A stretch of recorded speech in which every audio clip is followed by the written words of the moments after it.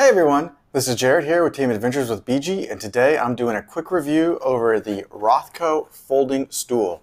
So this is a lightweight stool for camping, tailgating, car camping. I don't know that I would take it backpacking. It is compact, but it's relatively heavy for that. So what you get, it comes in this bag.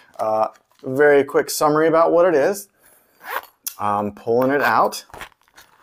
It's fairly easy. Getting it back in is a little more difficult, so you just get the stool here itself. You have this little loop around strap to just kind of help keep it shape.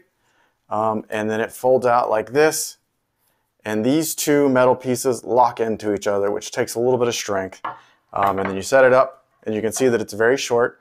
It weighs about 2 pounds, so very light for car camping, very small for tailgating, for maybe a hike. Slightly on the heavy side if you're looking for something to sit on for a backpacking trip. It's made out of 600 denier ripstrap fabric here, and it can hold possibly up to 330 pounds is what it said on Amazon. It feels very sturdy and durable, so let's go outside and I'll show you what it's like to set it up and sit on it. Alright, so let's get this out of the bag and look at a quick run through on how to set it up.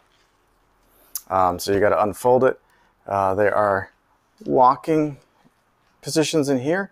It takes quite a bit of force. So if you push the chair into yourself like this, you can get a lot tighter, and that will keep this taut. So now that I've got it set up, it's very narrow. So I go ahead and sit down.